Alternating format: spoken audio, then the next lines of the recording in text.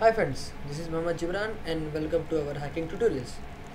In this video, I'm going to show you how you can clear the level 4 of Google's XSS game.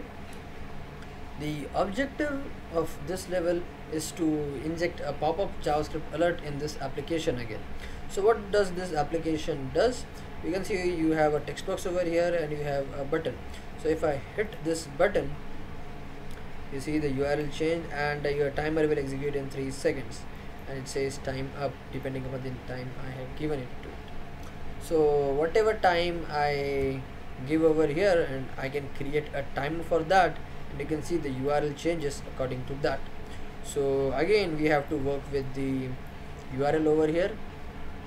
So now this is done, and let me tell you one thing, I admit this was kind of tricky. I liked this challenge, so it took me a while to understand what does it work, how does it work.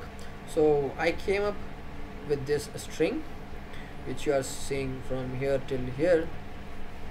Now this will create an effect using which we can clear our level. So let me first show you how to get an error over that. Actually, if you can use the JavaScript console in your browser, then you will understand how to work with this. Okay, and what we will do is we will put this up and we will hit go. So here you have your alert box saying that the level has been cleared. So this is the string which you have to put inside this text box.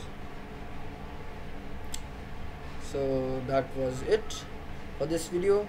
Hopefully you liked it, and thanks for watching.